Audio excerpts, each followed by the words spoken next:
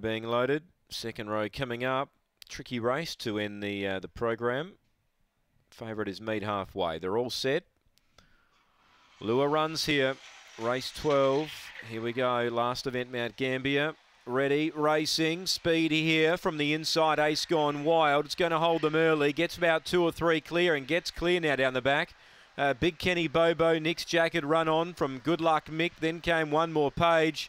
Meet Halfway last, but boy, Ace Gone Wild's got a huge lead. It led by 7. Nick's Jacket trying.